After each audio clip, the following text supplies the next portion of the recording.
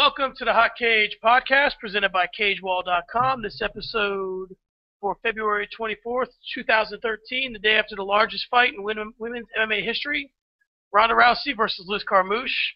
In this episode, the topics we will discuss will include, but are not limited to, Jose Aldo's refusal to fight Anthony Pettis for the 145-pound belt, Nick Diaz may be pulled from UFC 158, and the results of UFC 157.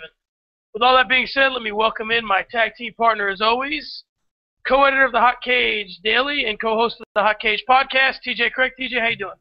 Man, I'm doing great.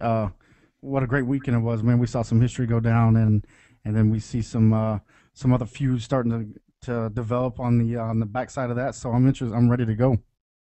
I agree, and we talk about how it's a big weekend every weekend when the UFC has a fight. There's a lot of big fights coming up. There's a lot of big fights we've talked about recently. But not a lot of them are historical.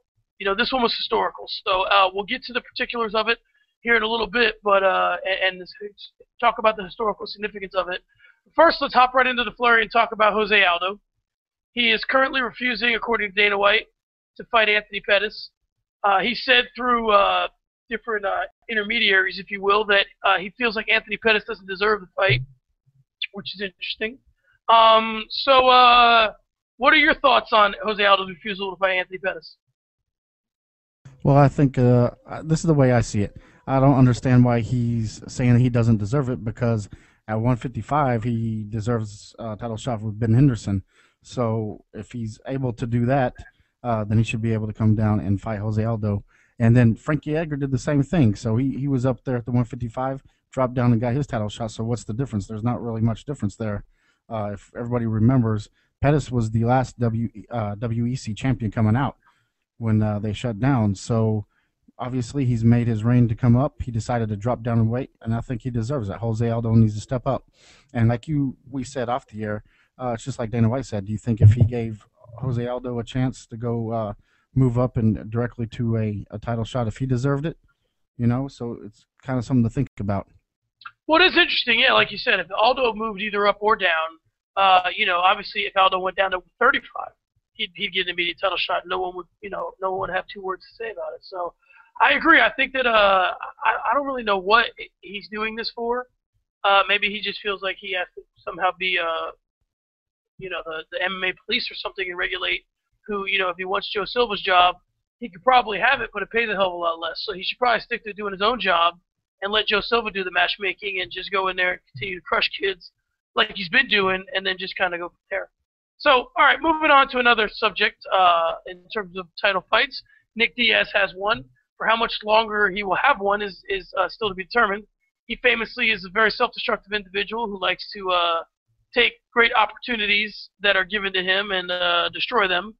So right now, Dana White said last night in his scrum that Nick Diaz has done everything that he has to do to keep his fight, but there were 3 interviews that were scheduled. We talked about this last time. He didn't meet with the media like he was supposed to in terms of the Countdown crew. His brother Nate was supposed to do interviews. Nate hasn't done his yet, but Nick's done his. And he's really just turning the whole process into a pain in the ass. And then his manager, Cesar Gracie, got online on social media and said that he thought Nick should be upgraded for some flights. And Dana White's said, you mean to tell me you're not willing to show up for these interviews, but you got the balls to ask me to upgrade your flight? So tell me your whole thoughts on or your thoughts on this as a whole, and then whether or not you think we'll see Nick Diaz in the cage fighting GSP at 158. Yeah, the last time I checked, isn't Nick Diaz a fighter?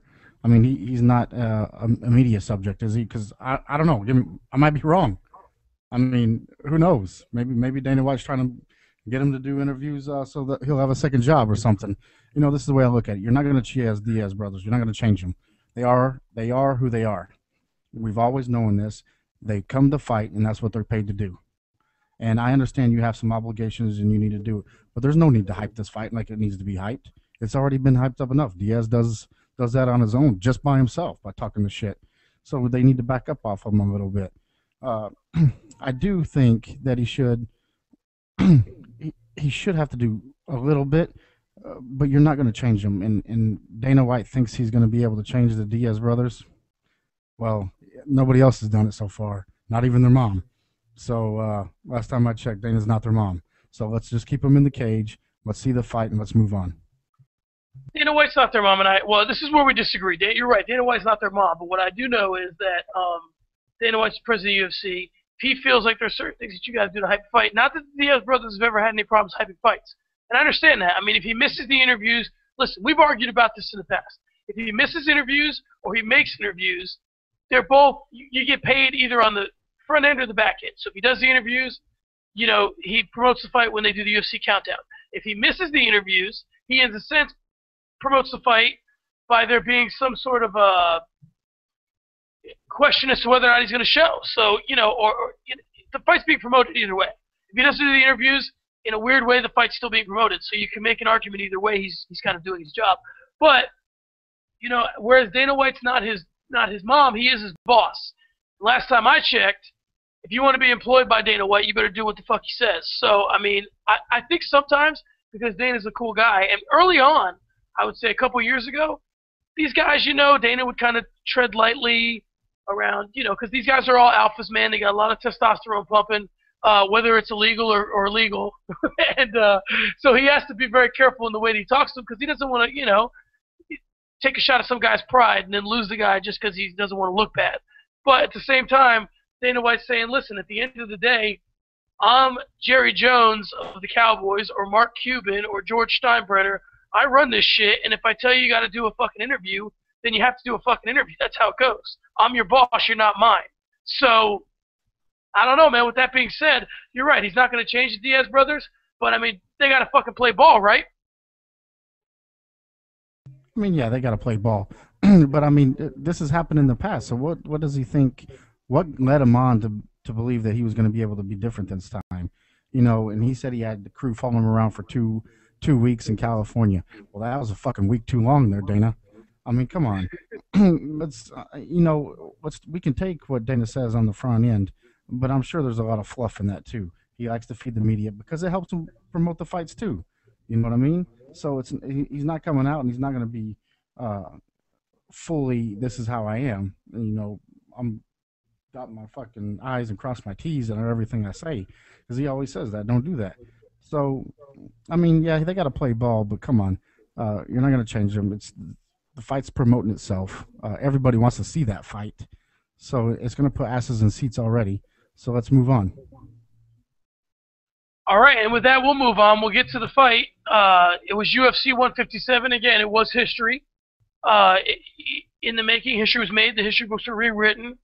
The glass cage, as it were, was shattered by Ronda Rousey and Liz Carmouche. The thing I think is interesting about this fight is that everybody goes, Ronda Rousey is the first woman to ever fight in the UFC, and I'm like, well, how's Liz Carmouche not the first? There's two of them.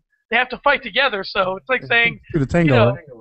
Yeah, it's like saying the Packers were the first team ever to play in the Super Bowl. It's silly. They had to play somebody. So, all right, well, what happened in this fight was what happens in every Ronda Rousey fight. She armbarred her opponent. Liz Carmouche lasted a little bit longer than the rest, but ultimately was armbarred. At the 4:49 mark of round one, she had 10 more seconds to survive and was unaware of the time and went ahead and tapped out. So talk to me. Tell me about this fight. It's history. Did it live up to the hype going into it? And what are your thoughts on the fight as a whole? Oh, man, yeah, it definitely lived up to the hype in my book.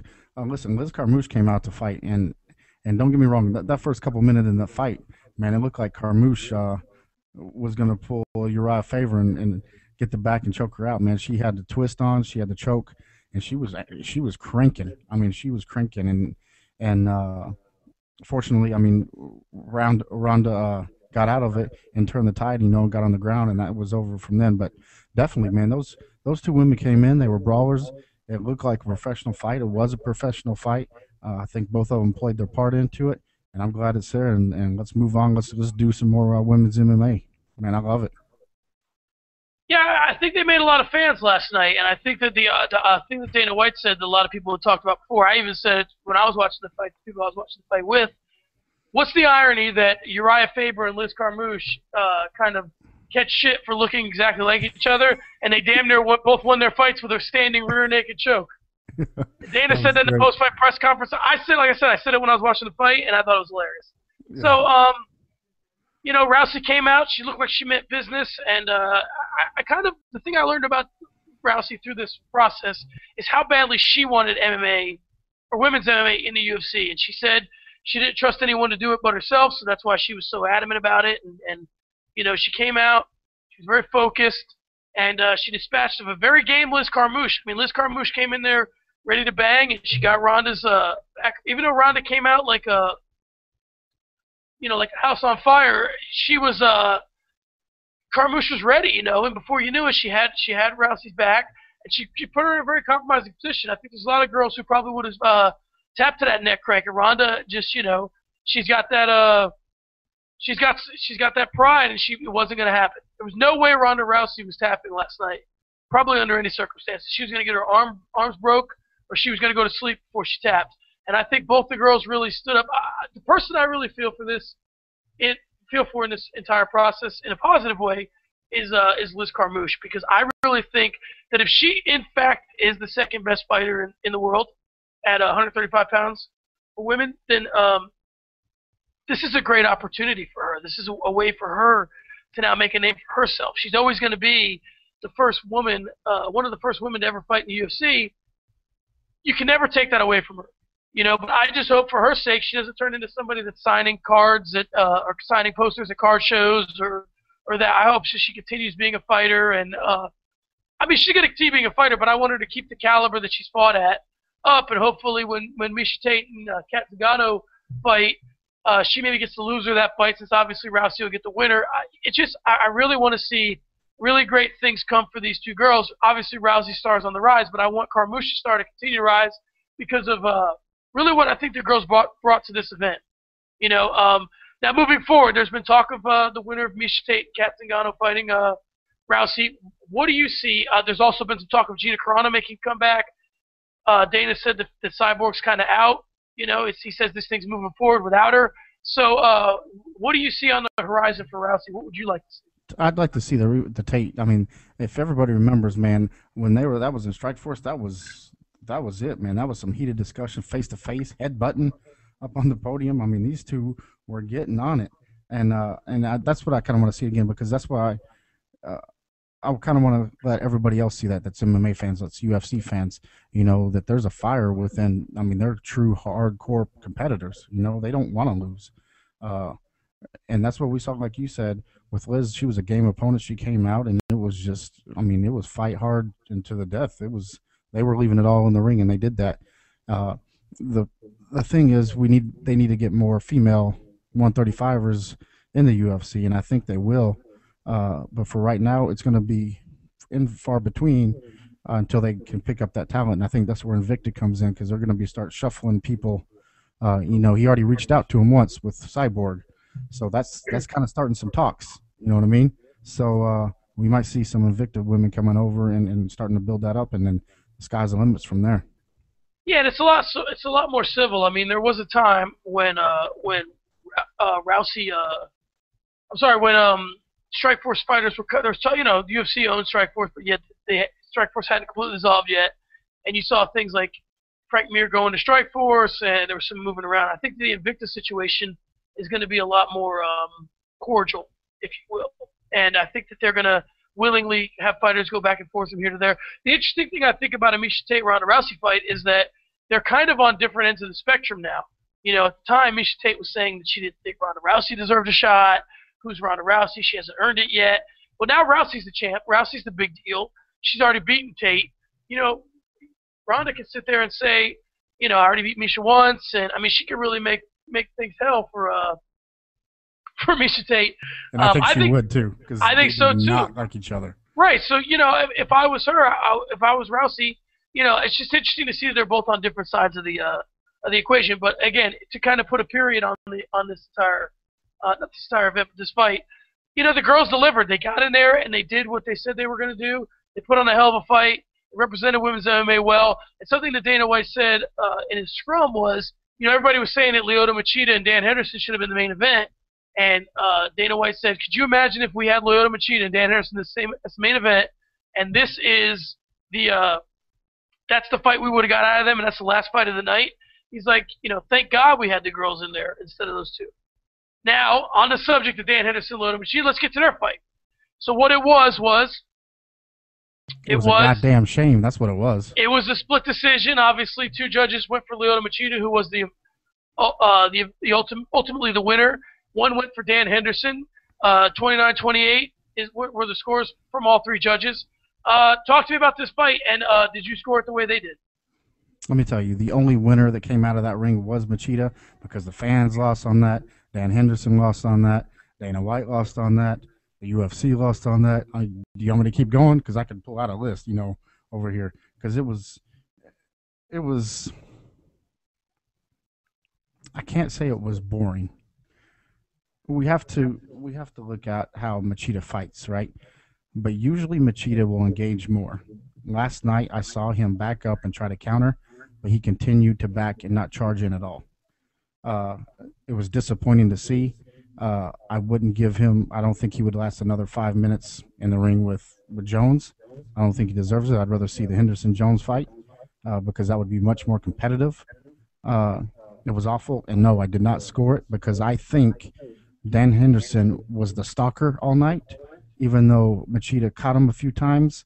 It just, with ring control, I would have had to. I would have gave it to Henderson. That's what I had it. Well, and here's the issue with the way Machida fights. You're going to get some slow fights. You're going to get some boring fights. If he can't get to the guy, or he goes in there with a guy that has an iron chin, then you're going to find yourself in a position where Lyoto Machida can't finish someone, and Machida's going to fight his fight. I mean, Machida's that guy that he's just has such resolve in the way that he fights. He's like a basketball player who'll just dribble till the damn clock runs out. If he feels like he should be dribbling, he doesn't give a shit. He's like, I'm not shooting because the shot's not there. He just doesn't care. If it's not right, he won't do it. And it's unfortunate because I like to compare Lyoto Machida to Floyd Mayweather. They're both counter strikers. They wait for openings, and if the openings never come, then they're in a boring-ass fight. So if you're not going to give them anything to work with, they're not going to violate or step out of their game plan to come into your world just to make it an exciting fight. That's just not how they work, man. They're not built that way. They'd rather win and look ugly than or not look ugly necessarily, but they'd rather win and stick to what they believe to be their game plan than go outside of it and potentially lose. So, let's advance the discussion now. Well, first I want to talk about the judging. It was Michael Bell, Derek Cleary, and Cecil Peoples. The only one that had it for Dan Henderson is Cecil Peoples. And Cecil Peoples takes a lot of abuse on the internet as being one of the shittier judges there is. And now most of the media scored the fight for Machida. So of all the fairly well-known media, the only people that scored it for Henderson were Dave Doyle of MMA Fighting and, interestingly enough, Adam Martin, who was on our podcast the other day. They both had it for Henderson. Pretty much across the board, all the significant media members beyond those two guys scored it for Machida, with Fight Metric actually having it 30-27 for Machida. So I don't know. I kind of agree with the Machida ruling, but at the same time, I don't know that this is the kind of fight that makes him deserve to have that number one contender slot and be the next in line for John Jones. This is pretty much it's interesting they would have a shitty fight because this is the fight between the two guys that can't seem to get their shit together to get back in the ring with John Jones, the cage with John Jones, or do the cage with him in the first place. Dan Henderson has had the worst luck with getting these title fights. He's like the Donovan McNabb of title fights. In terms of the UFC, he goes to a bunch of championship games and never gets the Super Bowl. So, do you think Machida deserves this fight with Jones? No. Well, how about this? I got to see what Gustafsson and excuse me, Gustafsson does on his next fight, because if they come out and put on a good fight, then it's somebody different, it's somebody new, and I might have to jump him. I don't think his performance yesterday proves that he should be up there. He's already been beat once, and not only was he beat, he got choked out standing up. So, no, I think it just depends on how the next couple of fights pan out for the light heavyweight. Yeah, I don't know. Like I say, I agree. I don't think that he's gonna. I mean, Jones is going to go after him. So, he's already fought him once before. So that was an interesting fight. I mean, Machida did land some strikes on him. So, if he tightens up his game plan a little bit, cleans up some shit, then maybe he can make it a more interesting fight with Jones moving forward. All right, speaking of former champions, Uriah Faber was in there. He was cleaning up a kind of a sticky situation on his resume, which is his fight with Ivan Menjivar. He beat Menjivar many, many moons ago because Ivan illegally struck him. I think it was something along the lines of he threw a kick and Uriah was down still, so he was disqualified. In this fight, he made short work of Mr. Menjivar by rear naked choking him from the back. Again, the joke was made about Faber and Carmouche and the similar look and the similar way their fights went. But Uriah Faber got the standing, if you will, rear naked choke on Menjivar, 434 in round one. Give me your take on this fight. Uriah looked good, but it's Ivan Menjivar, so did it? Well, just tell me your take on the fight, and we'll get to the future for Uriah here in a sec. Well, no, I thought he came. You know what? That was kind of the killer that we saw back in the WEC. He got taken down, but on the ground he turned it around and used it as ground and pound. And listen, Uriah Faber in that class is probably the best ground and pound individual there is. So, he brought in Dwayne Ludwig into his training camp and Team Alpha Male, and he's working on some different stuff. But I'm gonna have to say, he had the cornrows going last night. He was the California kid. He came out and he wasn't gonna lose. He was relaxed. He was smiling. Came in the ring and he did what he had to do. And it was to me, this is what I tweeted. It was, where's that Uriah Faber been? Because I remember seeing that kid back in the WEC when he was the champ, and we saw a little flash of it last night. And I'm not gonna say he's full back, but I think he's developing some more game, and I think he'll be right there. He's the he's number 2, number 1 contender. He'll get a shot at it again. And here's what I want to see. Well, I'll agree with you. He did look like the Uriah Faber of old. We tend to make a joke on this podcast, and I've said it in the past. You wonder when these fighters get advanced in age, when they come out to fight in the, when they're 33, 34, 35, 36, am I going to see the Uriah Faber of old, or am I going to see the old Uriah Faber? That's what you got to wonder. And last night, like you said, we saw the Uriah Faber of old, and I'm wondering if that's because we saw the old Ivan Menjivar. It's tough. He really wasn't fighting a monster last night. If you want to talk about Ivan Menjivar and how long he's been in the game, he was the guy that George St. Pierre fought in the first fight of his career. And it wasn't Ivan Menjivar's first fight. It was George St. Pierre's. It was Ivan Menjivar's 5th fight. So Ivan Menjivar's been around for a minute. He didn't just start fighting yesterday. So, as a matter of fact, he didn't even try fighting yesterday because he was fighting Faber and he got his ass choked out. The one thing I do want to say about that fight that is of noteworthy, people I was watching the fight with, this is kind of the discussion we had. Is there any more way that you can more severely dominate a man than to jump on his back, rear naked choke him, and then after the ref calls it, just stick your arms in the air while you're still on his back? I'm like, for Christ's sakes, can you get down before you celebrate? In effect, you're making this guy give you a goddamn piggyback ride while he looked like, Menjivar looked like he was Uriah's corner man, for Christ's sakes. I was like, Jesus Christ, get down before you celebrate. So, it's whatever, but I got a kick out of that. Yeah, it was good. So here's what I want to propose to you. The top 5, I'm going to count. Okay, so the situation in the bantamweight division is this. Hannah Barrow is the interim champion. So when you look at the rankings, we talked about this before, Dominic Cruz is the champion, but Hannah Barrow is the number 1 contender, even though he's a champion. So for me, we'll go with the top 6 because of Hannah Barrow. So the top 5 would be, minus Cruz and Barrow, Faber, Mayday McDonald, Eddie Wineland, Brad Pickett, and Rafael Sunsao. Now, while I like Uriah Faber fighting Wineland or Pickett, how about him fighting Mayday McDonald? Where do you stand on that? Yeah, I mean, I would like to. I'd like to see that him fighting McDonald. I think that would be a good matchup for both of them. I don't know if McDonald, after seeing the last fight with McDonald, I don't know if he's really ready. He's got to go back in the gym and pick up some new, get some skill set that he's kind of lacking and build it up. So I don't know if if his camp would allow that to happen, because it's somebody you don't want to walk in there, Uriah Faber, because you're just going to get tossed again. So I would like to see that fight, but I don't know if his camp would allow that.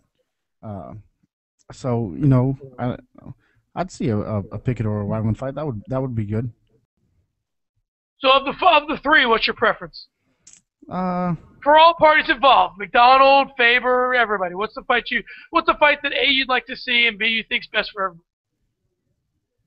I think it'd be Wineland. I think that would, we've seen Pickett, but Pickett had a couple losses in his last few fights. So I would have to say with Wineland, because I think that would give him the most competition, give him Faber one more fight, and then fight for the title after that if he could win. I agree. I like that too. I mean, I do want to see the Mayday McDonald fight, but I want to see Uriah get in. The thing I like about the Mayday McDonald fight is I know Mayday is going to go after him, and Uriah's good when he has to think on his feet and he has to move and he has to. The only problem is that if McDonald puts one on him, he's going out. Although I don't know. I don't think Brown knocked him out, did he? No. Okay, so yeah, I mean, if he can stand in there, but Uriah did break his rib. Yeah, that's what I'm saying. That fight would have been different if your Faber didn't break his rib, because it wasn't that much of a dominating fight.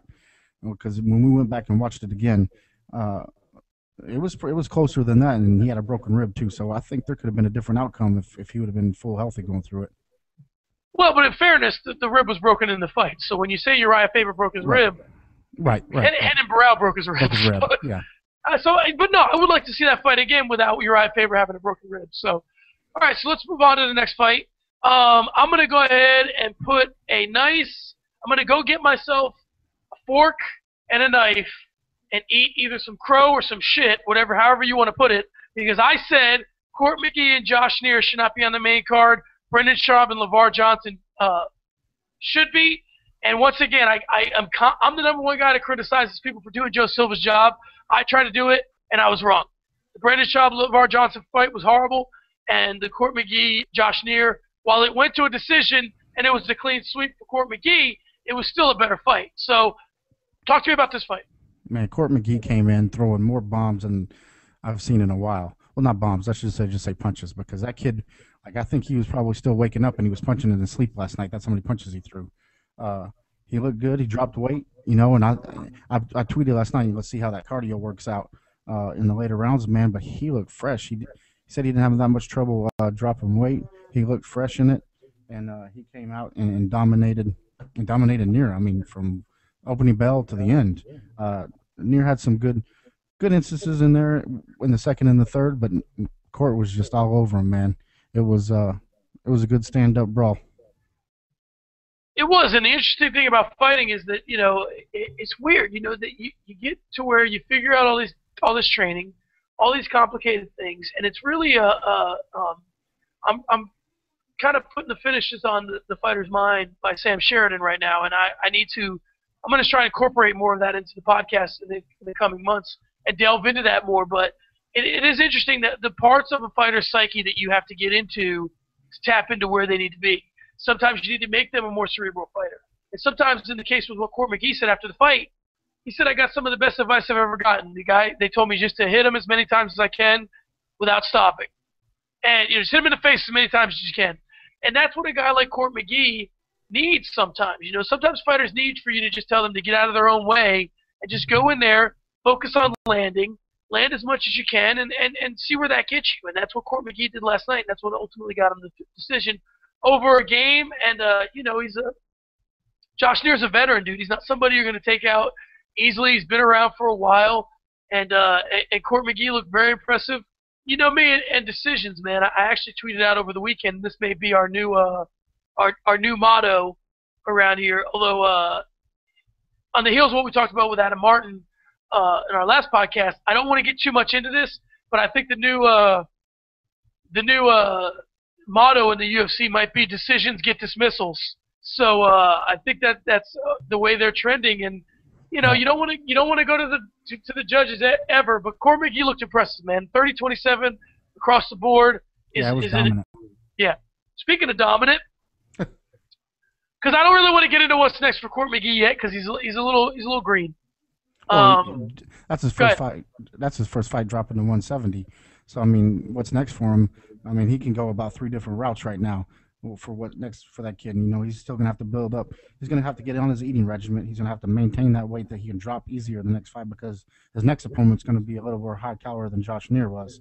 So he's got Right. to do that. So he has some work to do. So yeah, there's about three different ways they could use him. And but I'm interested to see, man, because he looked pretty strong at 170. So I'm interested to see what this kid can do in that weight class. But that's what it's about too, because not to make a comparison to the two, but some casual fans out there, or just maybe fans that aren't as smart as they should probably be, would ask why is a guy like Court McGee still at 170 and John Fitch got cut? And like we said on the other day, and what Dana said, what Court McGee is bringing to the table is different than what John Fitch is bringing to the table right now. Yeah, is Court McGee a better fighter than John Fitch right now? No. But Court McGee's going in one direction, and Court McGee and John. He looked like it last night. That's true. He did. He was busy, and I don't know. You kind of do wonder if John Fitch and Court McGee fought, what would happen. But everybody ultimately in the UFC in each division is on a ladder, and the question is, are you going up it or are you going down it? And right now, Court McGee's going up it, John Fitch was going down it. Yeah. All right. Speaking of two guys that are going in opposite directions in their career potentially, Robbie Lawler fought Josh Koscheck. So while I have my plate of crow in front of me, I'll go ahead and eat some for Robbie Lawler. He made short work of Josh Koscheck, feeding him with punches. There was some controversy. People on the internet, even Joe Rogan to a certain extent, felt this fight was stopped a little prematurely. What did you think, and what's your thoughts on the fight? No, man, I didn't think it was stopped early. I think he was out, and Robbie just kept on hitting him, and you know how we've seen the old "I'm gonna knock you out and then wake your ass back up and knock you out again." So that's kind of what it was. Robbie jumped on him, and once he got him down, it was the end of the story. Listen, Robbie has some heavy ass hands. They were, remember, just like they said yesterday. I mean, they were thinking this kid was going to be the Mike Tyson when he came into the UFC years ago. I mean, the kid has knockout power in both hands, and when he puts those gloves on you, it's gonna fucking hurt. And last night, Kaz fell all of it because he got his ass knocked out, and he even looked up, even after the fight, you could tell Josh was looking up at the screen, wondering what the fuck happened to him. So he was out. So I mean, that was it. Robbie came in. I'm glad to see he came back. I'm not a huge fan of Josh Koscheck, but listen, I'm glad to see Robbie came over and kind of tore him up. Do you think every discussion about Josh Koscheck starts with someone saying, "I'm not a huge fan of Josh Koscheck," but I don't know if there are any huge fans. I think Josh Koscheck is the only one that's a huge fan of Josh Koscheck. So here's my thing with this fight, and I talked about this last night with people I was watching the fight with. I love when a fighter, let's say you get hit with 6 straight shots, and a fighter goes, I wasn't out, you start complaining and all this other shit. And it's like, dude, you got hit with 6 shots. If I didn't step in, you would have got hit with 7, 8, 9, 10, 11, and 12. Like, I'm the reason why it stopped at 6. Okay? You're not the reason why it stopped at 6. I'm the reason why. And if I got to stop it at 6 and you don't, that's why the fucking fight's over. Okay? So don't tell me, a lot of times, man, fights, and if guys got their hands up and they're trying to, like, you can tell when a guy's trying to stop some shit. And you can tell when a guy is just like, hoping someone stops it, and there's a big difference. Seen those guys that are reaching up and they grab the ref because they think the ref's the fighter, trying to pick the ref on the double leg. So you're out. And exactly, like they said after the fight, how Dana said that Josh was, even you said it, Josh was looking up at the monitor trying to figure out what happened, It's the old joke, we made it 1,000 times. If a fight's over and you ask the referee what happened, you fucking know what happened. You got knocked out. That's right. The only answer in a cage to what happened is you got knocked out. That's the only answer. Or choked out. Yeah, no one's ever said, what happened? Oh, you knocked him out and then you fainted. It's like, that's never happened. Nope. So stop asking. Okay, so now, while Robbie Lawler looked impressive, let's talk about 2 guys who together looked impressive. Dennis Bermudez and Matt Grice. Dennis Bermudez and Matt Grice, and I reserve this. That was a fight. Dude, I reserve this term, because you and I are both veterans, we both served. I reserve this term for special fights and special fights only. These 2 boys went to fucking war last night. And I mean, they just made a decision. Bermudez said in the post-fight, well, let me just tell you how the scoring went. It was a split decision, 29-28 all around. Obviously, 2 of them for Bermudez and 1 of them for Grice. But these guys, Bermudez said after the fight, I was getting hit enough that I just decided I might as well hit back. And I mean, that's fair. I mean, he got dropped, he got folded, and you know that. You know when you get that hit that folds your ass up like a damn like a beach chair, and that's what happened to Bermudez. He got folded like a beach chair, and next thing you know, he recovered. And I even tweeted. I told my buddy who likes old school hip hop like I do. I said I had to reach into my damn bag of tricks of old school hip hop to make a description for Dennis Bermudez. I tweeted that his heart pumps nitro, from the old Ice-T days, because dude, to get folded like that and then to come up, and that son of a bitch never stopped moving forward, TJ. He never stopped pushing the action. He got dropped and he was getting busted. And the guy was watching the fight today. Huh? I wonder if he even remembers the fight today. Dude, there was times, Bermudez looked like he was on, in La La Land in the first round, and that, yeah, and second and third round, that's what Grice looked like. There was shots of the camera just right in Grice's face, and he was just like, boo, and the punches just keep coming. I mean, these guys went to absolute war, and they were throwing those punches where they missed, but had they landed, you're like, Jesus Christ, that guy would have been in the hospital had that landed. Anyway, talk to me about this fight. I've said plenty. I want you to get, pull your thesaurus out and give me some adjectives. Listen, both of them. I mean, even though Bermudez won, listen, Grice won too, because putting a fight like that in heart and standing up and taking a beating, giving a beating and then taking a beating, both of these two guys won last night. And, man, I don't even know how to explain it. Like you said it best, they went to war, man. They were landing shots up against the cage. I mean, I swear to God, Grice in the third round was out at least 3 times and came back and was fighting. Like his eyes rolled back in the back of his head and he fucking still was swinging. I mean, I don't get it. The dude he wasn't going down, and you couldn't put him down last night. I don't think 2 fucking Mack trucks could have put those kids down last night. So, Bermudez got the win. He'll move up a little bit, but Grice, he didn't fall much because he put on a damn good fight and one-on-one card too. And these guys were the guys that kind of said to Dana on the heels of all these cuts, and they're right there. I'm not saying either one of these guys would have got cut, but they're right. They're guys that would get cut if they didn't look impressive, and they almost dare. I mean, this is an early contender for fight of the year. Yeah. I mean, these guys really said to Dana, pretty much, I fucking dare you to cut me, like after this fight. Yeah. And they went in there and they went to complete battle. It was the fight of the night, and deservedly so. So you know me, man. I don't like to really talk about what the future holds for the middle, the middle contenders, kind of. But these guys did something that you don't always do when you're a kind of a middling contender. And what that was they went out there and they just put on an absolute war. And that was a good fight, man. Yeah, it's a fight that you're going to remember. Yep. And even though someday you're not going to, remember Dennis Bermudez or Matt Grice necessarily for their careers, you'll always remember the night they got together and put a war on for you, or you should. And there's some fights out there that just always live up to the billing and kind of carve out a little piece of history for them. And last night, on a very historic night, they carved out a little piece of history for themselves.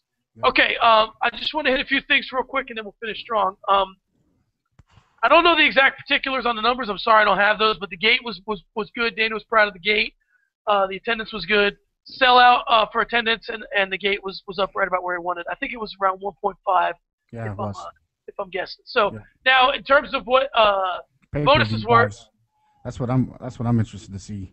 Well, and I'm glad you brought that up, because the largest pay-per-view buy ever in women combat sports history. Now, they're not even going to judge it based on MMA. It's women combat sports. I'm wearing my Ali Frazier fight, my Roots of Fight shirt today, because the greatest fight in terms of women's combat sports history was when their daughters fought. Ali Frazier was 125,000 buys, and Dana caught a little bit of hell in the scrum because he was saying that that's the biggest record and he thinks we're going to shatter it. And someone, I think it was John Morgan from MMA Junkie, I'm not crazy about. He said, well, it's hard to compare them to you because you guys are on a different level. And Dana's like, listen, it's a record.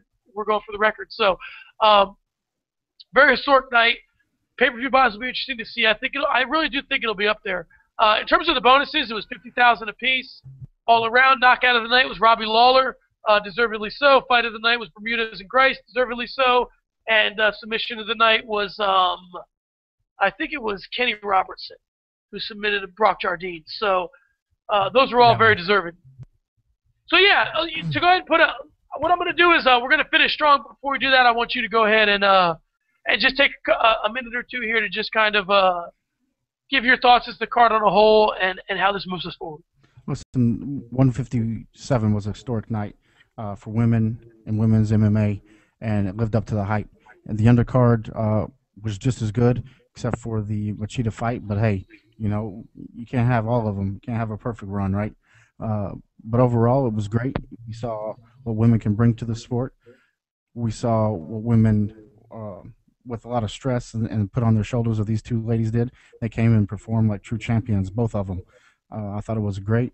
I can't wait to see them fight again, either one of them. And I think they can be able to carry the weight moving forward. It's a new realm of MMA. We're seeing it with youngsters growing up, and now we're seeing it with women. And I'm just going to sit back and enjoy the ride. I agree, and I think that what women did especially was they made it known that, because with any minority who's making their way and you know, kind of getting themselves into a certain sport or whatever it is, walk of life, business, they always know that they have to do it better than the people that are already in the establishment. So, you know, Ronda Rousey and Liz Carmouche couldn't have fought the same fight that Dan Henderson and Lyoto Machida fought last night. They couldn't do it because it would destroy the movement, it would destroy their cause, and they just couldn't do it. And the thing you gotta like about Ronda Rousey is she's fully tuned into that. She knows what she has to do, and she goes out there and does it. And some of the criticism she got last night, which I thought was unfair, is they're starting to call her a little bit of a one-trick pony. And they're saying that she just goes in there and armbars people. And my problem with that is, one, that's a very difficult thing to do, to armbar somebody. And for them to know that you're going to try and armbar them and still do it is very difficult. And my other criticism of that criticism is that if someone was going in there knocking guys out, you wouldn't necessarily call them one-trick pony. You'd call them, like, you know, just a tornado or a hurricane. I have to jump in here for this one. Go ahead. Johnny Hendricks. That's all I have to say about one-trick ponies, because that's what he does. He knocks people out with that one hand, and he's done it the last few fights. So we're not going to call him a one-trick pony. So let's block off Ronda Rousey. Yeah, no, so you're right. You're absolutely right. There's no criticism of Johnny Hendricks for that either. You know, they don't look at Johnny Hendricks like he's not a well-rounded guy. Okay, let's go ahead and put an end to this bad boy and finish strong. I'll finish strong first, and I tweeted this out last night, but I want to go ahead and say it as well. My concern with the women fighters, because of Ronda Rousey's personality, and you know, if I could speak to anyone in particular, it would be Miesha Tate, but the girls as a whole, I want them to understand one thing. You know, Ronda Rousey talks a lot of shit. Ronda Rousey has a lot of fun.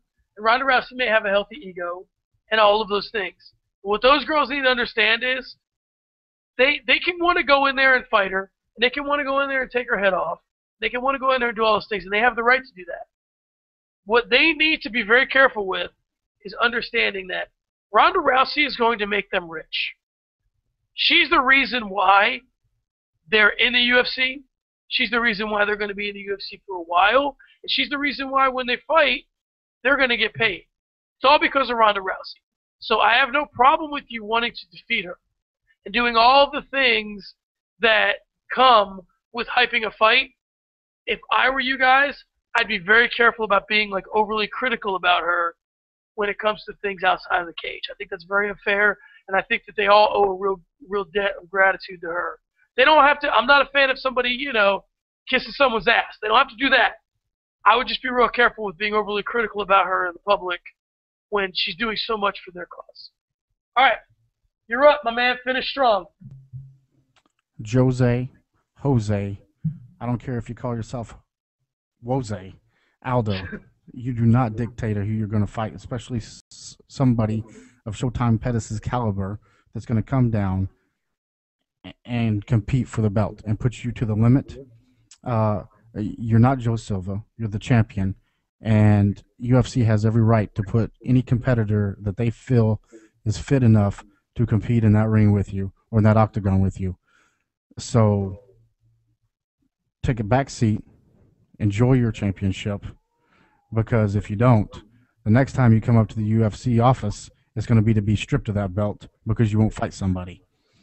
So what I want to say is, it's just like Anderson Silva. You know, I've been on this tirade. I don't know what's up with these guys when they become champions, but their obligation to the UFC and to us as fans is to defend that belt against the proper 1, 2, 3, top 5 competitors in that weight division. And if he wants to drop down and compete, he's a number 1 and 2 in the 155. So if he wants to drop to 145, let's do it. Shut your mouth. Go in there and show that he doesn't deserve it by whooping his ass. Don't tell us that he doesn't deserve it.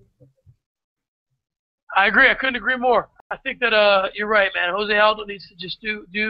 Not. I don't like the whole saying of do what you're told, but I think my big question here would be the how much of this is being affected by Ed Soares and his connection to Anderson Silva, obviously, but Anderson Silva's connection to Aldo, Blackhouse. I mean, Ed Soares is someone that is one of those managers that kind of pulls some shit, and I wonder if all of the branches of Anderson Silva, if Jose Aldo's the one that's kind of saying, I'm not going to do things here. I'm the champ.